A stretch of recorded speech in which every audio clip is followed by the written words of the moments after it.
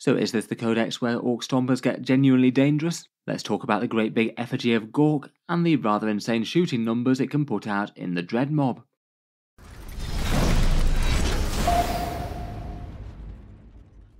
Hello and welcome back to Auspex Tactics, where today we're talking Orcs once more, and in this video I thought we'd focus on the Stompa itself, a giant great big clanking war machine covered in guns and with a ridiculous sized chainsword that in the past has sort of been iconic for being just kind of terrible in rules pretty much permanently, though now genuinely it looks like they could be somewhat scary. In the video let's talk about the model briefly, then go through the datasheet and all the fun damage combos that you can put on it, mainly focusing on the Dread Mob. I was quite looking forward to looking through the damage numbers for this thing, and they don't really disappoint too much in my opinion. Focusing on the model first, the Stompa is a huge and stompy war machine, a great big armoured hull of a walker that's like a mini gargant. It's basically the orky version of a light titan, far towering over knight class things. Stompas generally arise from the scrapyards as big projects or ambitious mechs, towering over the wild below them and blazing away with all manner of hilariously scary weapons, Gatling cannons of terrifying proportions, accompanied by rockets and a mighty death cannon. You don't want to be stepped on by one of these things, and the mega choppers and claws they can possess can tear through things of their equivalent stature. Kit-wise, the Stompa is kind of a unique one for Games Workshop. It first got launched in the first edition of Apocalypse, and featured in some fairly cataclysmic sized battle reports and White Dwarf at the time. They had entire mobs of these things squaring off against the Imperium. The kit itself is at least a somewhat old one, but it's really quite interesting just for its sheer scale.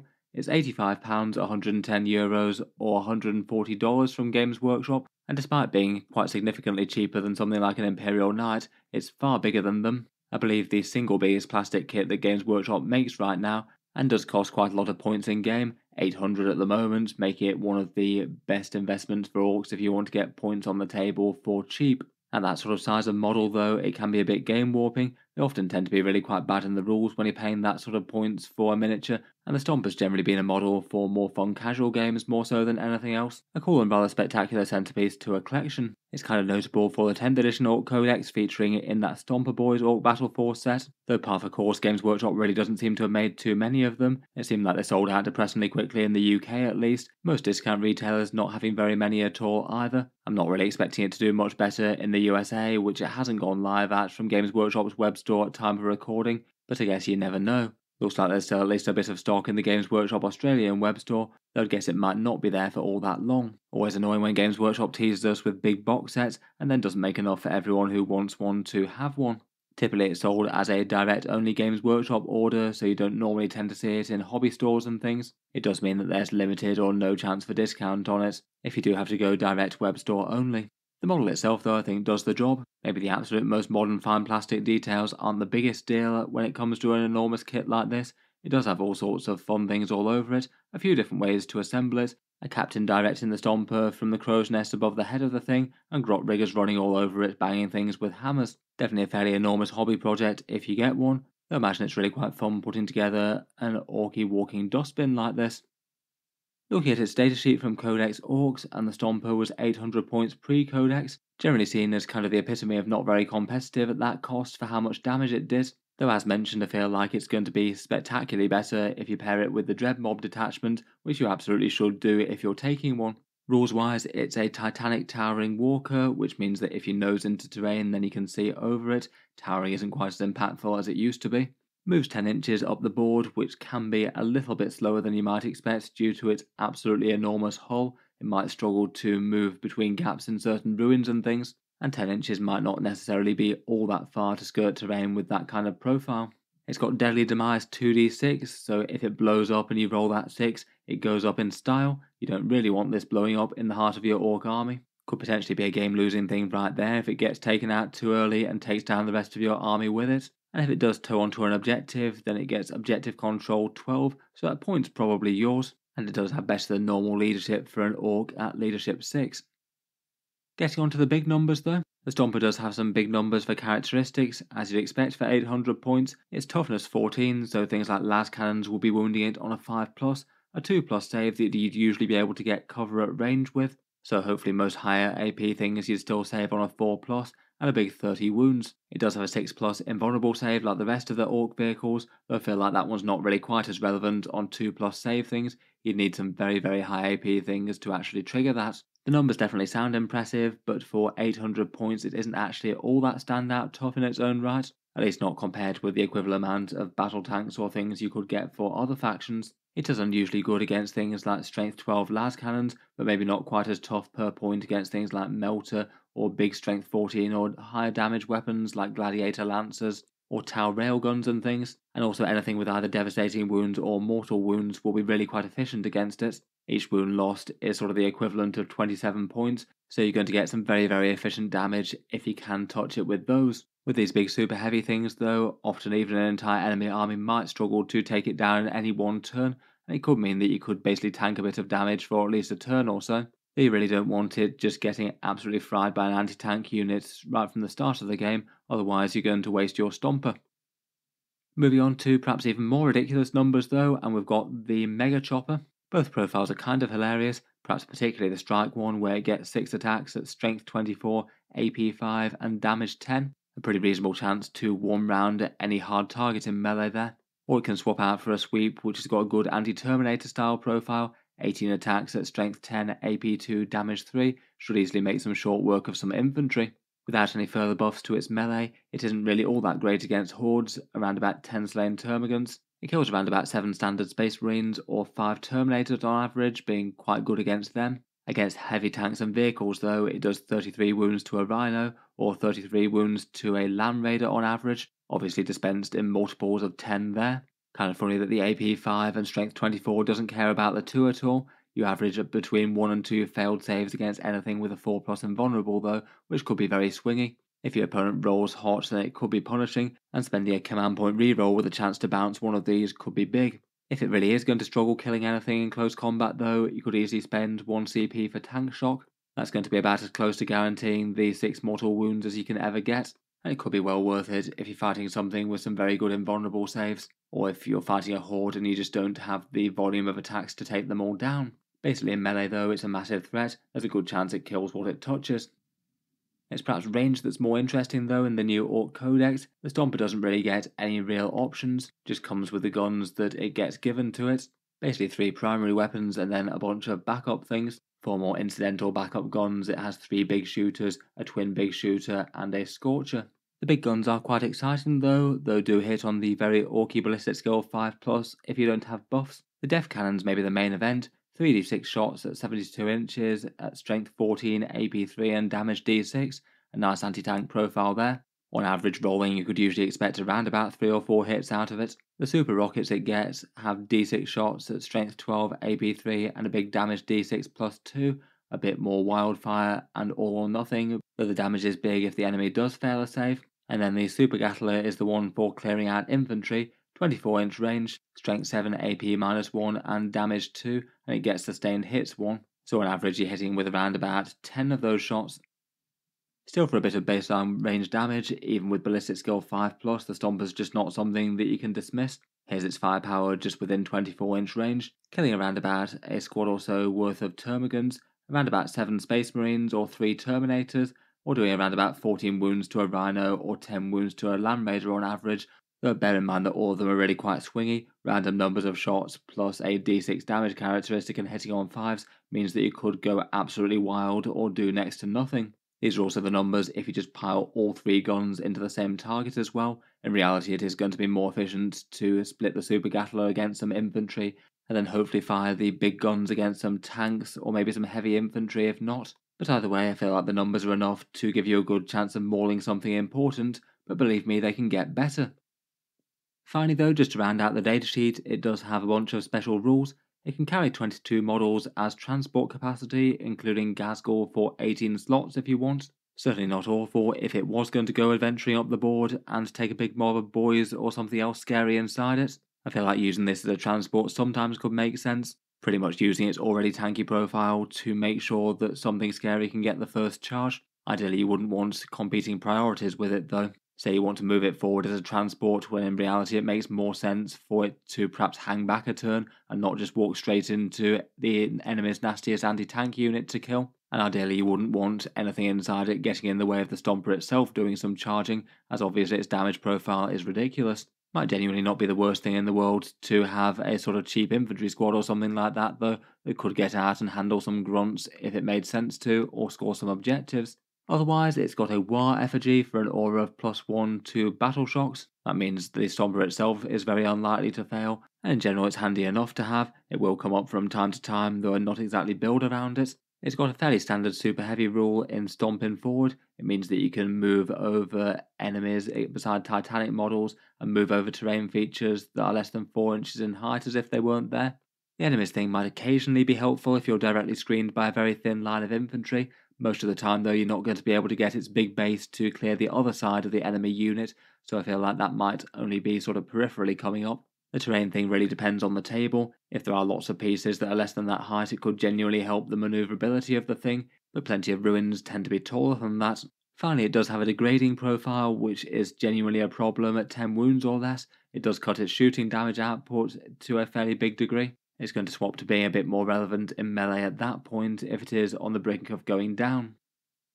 Overall though, putting that all together, the Stompa does have some positives. It could be too tough for certain armies to reliably kill if they didn't bring some fairly enormous anti-tank, and you can get cover super easy on the toughness 14 and a 2+ save. Literally anything that can give you boosts to an 800 points model unit is going to be massive, particularly stratagems and particularly from Dreadmob. It's got some great synergy with the standard mech, as we'll get onto. Its damage output is good enough to one-round most enemies in melee that it can catch, tank shock being a nice possibility if you want it, and its bonus special rules could be helpful, somewhere between the transport, battle shock and moving over terrain thing. They all could come up, but might be a little bit more peripheral. Being the cheapest way to get points into an Orky army isn't the worst thing either. It's got a higher points per the money spent, even if you're not getting it at discount compared with any other kit. For all the positives though, it does absolutely have some big negatives that can be kind of crippling for it. Its enormous profile might be borderline unplayable on some cramped boards if you've got fixed terrain, and even if not, you might practically have some problems moving around terrain and catching the things it most wants to. Its range damage really isn't that great for 800 points, and hitting on a 5+ is very weak to any sort of -1 to hit modifier such as stealth. And just overall, despite having some fairly apocalyptic melee, unless it can actually catch something that's really meaningful, then it might just struggle to do enough damage or really be all that durable as well for the 800 point investment, at least compared with the amount of scary orcs that you could have in its place. With that being the case, there's a chance it might just get ignored by the enemy army and they just go after literally everything else and try and win the mission, while the Stompa tries to solo the entire enemy army but only able to engage certain things at a time.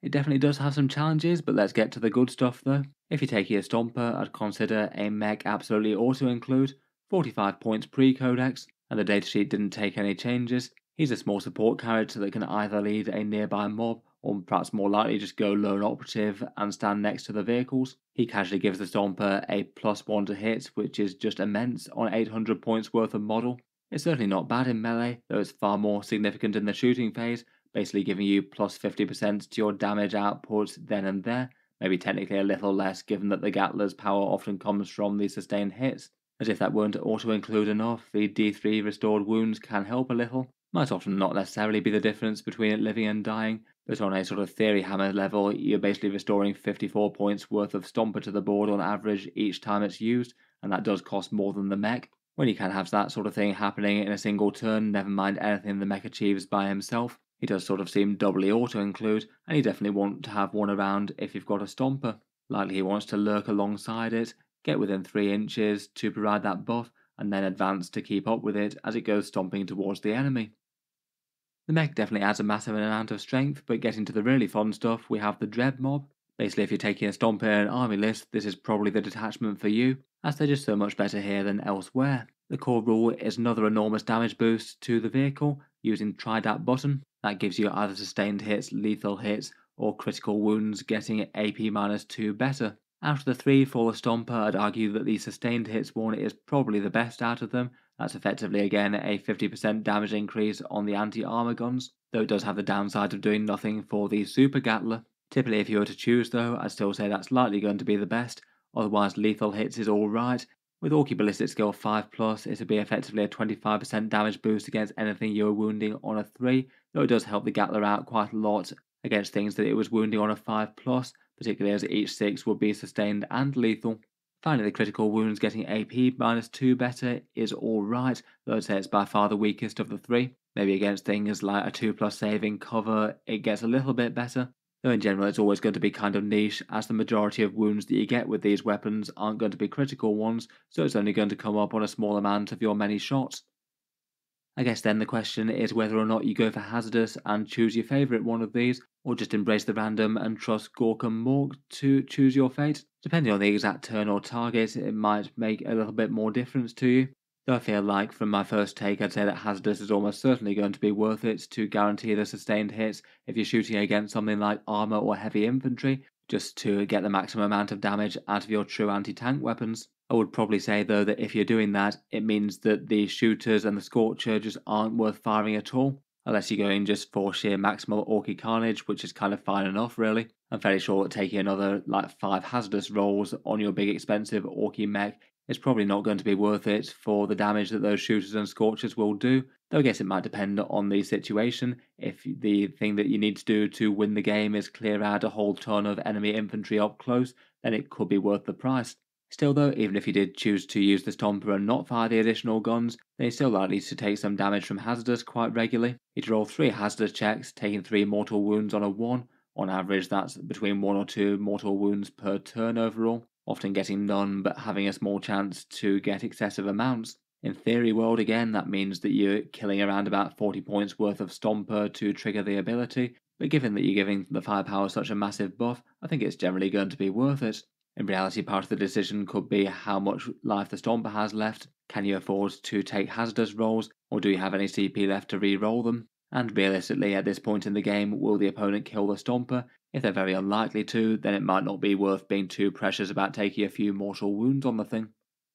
If you add a mech into the mix, go hazardous and take sustained hits, just firing the 3 primary guns to reduce a bit of hazardous checks, then these are the numbers that you can expect. On average, you get around about 2 hits for every 3 flung at the enemy. You'd kill around about 20 Horde models, around about 10 Space Marines or 5 Terminators now, up to 25 wounds worth of lighter vehicles or 18 wounds worth of Land Raider. It does seem that if you're focusing fire, you could have a pretty reasonable chance to take out big heavy tanks, though I would bear in mind that I've assumed no cover for this calculation. If the opponent's got cover or armour of contempt, the numbers aren't going to look this standout. Again, as before, you may as well still be firing the Super Gatler off into infantry as well. It's going to do the majority of the work against those lighter targets, and then leave the heavy guns that can do the majority of those numbers against the heavier ones as well. Then though, to take the Stompa from good to great, you can add in the Stratagems. I was kind of surprised that these ones were just absolutely fine to use on Titanic vehicles. Games Workshop often tend to be a little bit cautious about that kind of thing, but the Stompa does have 2 absolutely huge damage buffs that are roughly equivalent, and what's more, you can even use them both at the same time. Daka can give you reroll hit rolls of 1, it might be borderline worth it already with the sort of damage output that comes out of the Stompa, but realistically you'd want to push it to gain full reroll hits plus hazardous on the weapons, so you will be taking the test on a 1 or 2 now. That means you'd be hitting on a 4+ with the mech, rerolling any fails and sustained hits on 6s. That does average as many hits as you have shots, so an average of 20 hits out of your Super Gatler, or around about 10ish hits out of the Def Cannon. Scary stuff there. The other option is the anti-armor one command point for bigger shells for bigger gits, all very good Orky logic there, +1 to wound monsters and vehicles at long range, and for this one you can push it again and gain hazardous, and that gets your weapons an extra +1 damage, really quite meaningful on the Super Gatler's shots it might be chipping in. And between both of the damage increases here, you have a very shooty Stompa indeed. If you are going with the version that's just firing the 3 guns and not blazing away with all the small arms, I think it's more than reasonable to push it on both of these. I feel like you're overall gaining more than you're losing. You'd roll 3d6 on those hazardous checks, typically fail 1 for 3 mortal wounds, though there is at least some chance that you might take more. Let's add those numbers into the big Stompa damage chart then. And first up, this is the same Stompa with the mech and sustained hits, and then adding in Daka on top of that for the hit rerolls. Now with that shooting, you're up to 30 dead Termagants, around about 16 dead Space Marines, so definitely want to be splitting fire in a big way there. In theory, it's around about 8 slain Terminators, 40 odd wounds to most normal sized vehicles, and a big 27 wounds to a Land Raider, so if you focus fire with the guns on that, it's pretty likely to be one-shotted, and a good chance of doing so even if it's got cover.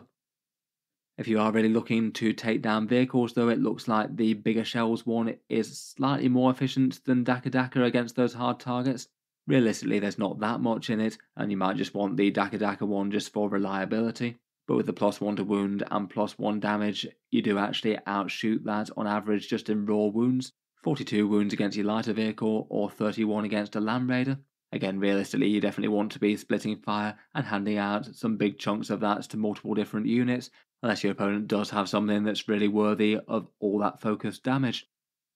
Finally though, for ultimate taking Stompers to the max, you can use both strats against monsters or vehicles. A big 2 CP for this, but I feel like it gives you suitably apocalyptic damage output for the damage table to catch fire here. Usually that's going to be around about 10 def cannon hits that wound on a 2+ with AP 3 and damage D6. Never mind all these spam damage 3 with the Super Gatler on a 3, and those scary super rockets with their even bigger damage characteristic. Even the def cannon actually gets D6 +1 because you get the +1 damage from the bigger shell stratagem. Overall, that's around about 63 wounds worth of damage to lighter vehicles, probably overkill realistically, around about 40 wounds or so to something like a Land Raider. That does feel like it's the sort of damage output that could threaten to one round something like an enemy Imperial Knight with rotated ion shields. A lot of the damage output of this isn't necessarily all that AP dependent, it's just making the enemy roll absolutely tons of saves. You certainly do need to be doing some fairly massive damage for an 800 point model, but I feel like just this in the shooting phase is kind of cataclysmic, never mind the fact that you can chase it down with strength 24 damage 10 melee, which usually ranged units like this can't do. Moving on from huge damage combos, I thought it was just worth briefly talking through the other support for the unit. The War I feel could help him a little bit. The advance and charge could be used to get to melee, but you would give up a serious amount of shooting unless you spend the stratagem for it in Dread Mob that we'll get onto. The +1 strength usually isn't going to be relevant, though the +1 attack is fairly big when they're damaged 10 apiece if he's actually going to struggle to kill whatever he catches. The invulnerable save maybe isn't the biggest deal in the world, but I suppose helps him out against things like Melter with AP4. In general, I feel like the best value stratagems you're going to get out of him are the big shooting ones. There is definitely a vessel that you can just pour all of your CP into if you want to, provided you're not just going to wipe out whatever it was in melee. Tank shock for usually 6 mortal wounds is never a bad deal. And command point rerolls are going to be huge on the Stomper, even things just like rerolling a failed save on a 4+ save perhaps, and maybe more so than anything else if he fails his charge unexpectedly, that's going to be the difference between a huge amount of melee damage or none. You could also do it for the number of shots on the def cannon maybe, if that happened to whiff super hard. Otherwise for detachment synergy, you can put any manner of scary orc melee in the transport pretty much. I'm not going to go into that too much detail here. Gaskell himself could use Makarian the War to give him lethal hits in melee, though I think it's a bit irrelevant as he wounds on a 2+. And in theory he could use a burner bomber to strip cover from his target that he wants to shoot. Unfortunately it's kind of awful and clunky to line up, which maybe is a bit of a shame as all that scary Daka would very much like ignores cover. Finally, to round it out, there's a few more detachment things. As if that weren't enough for the Dread Mob, it will be able to buff melee as well, such as sustained hits on that brutal melee claw. And besides the stratagems that I mentioned, there's a very good one for advance and shoot and re-rolling the advance rolls. That's relevant if you needed line of sight on something key with all that enormous firepower, and doubly relevant in the War if you could also charge after that. When you do go aggressive, it means that you could move extra far to gain lines of sight, and then also double down with a charge at no compromise to your shooting. Most of the other detachments don't really have anything too Stomper specific. I guess you could transport some relevant units, but beyond that, it's just going to be going by datasheet strength. The only other one that's really relevant is Warhorde. Getting sustained hits in melee is never a bad thing for this kind of profile. And for stratagem support, you could have critical hits on a 5+ to make that melee even stronger. And if you did happen to have a CP3 when it blew up and you rolled a 6 for its explosion, Kareen could be kind of spectacular to stagger towards the enemy before dousing them in mortal wounds. Realistically though, a Stomper in Warhorde doesn't really hold a candle to a Stomper in Dread Mob.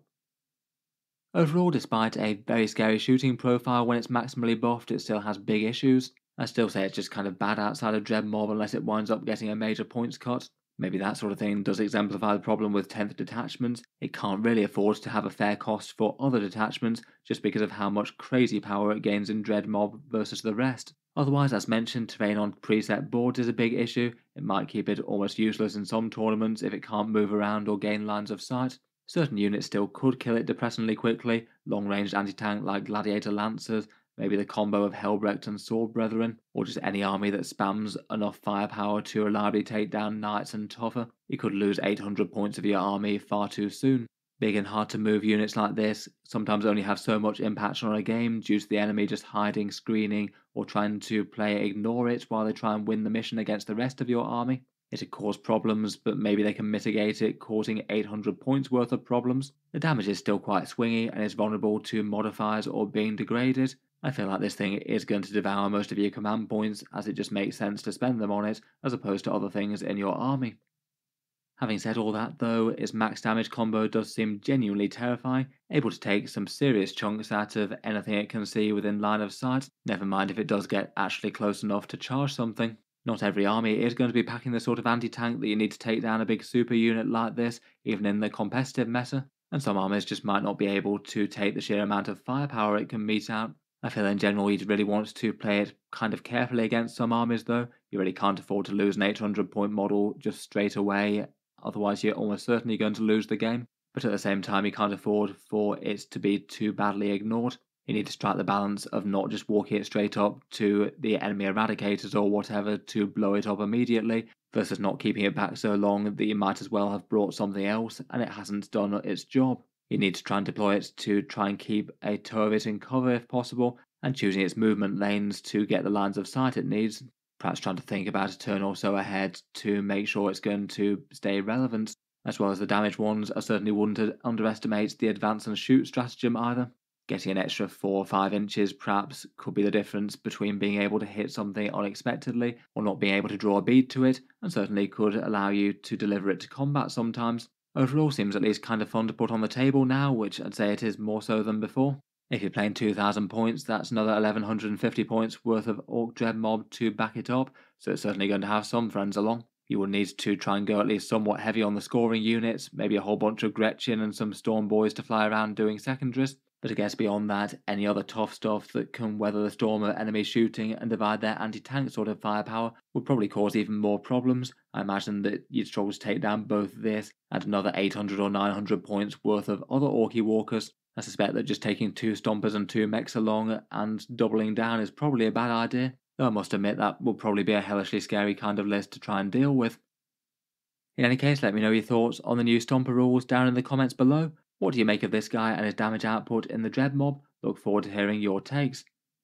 If you've enjoyed the video, then feel free to subscribe to Auspex Tactics. I'll certainly keep the regular 40k videos coming. I do tend to post new ones just about every day.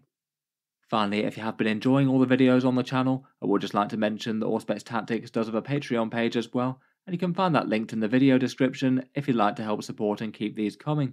Channel patrons do get a fair few advantages, seeing certain videos early, regular votes to see what sort of things come next on the channel, and automatic entry into the regular prize giveaways with the chance to win some big model kits each month.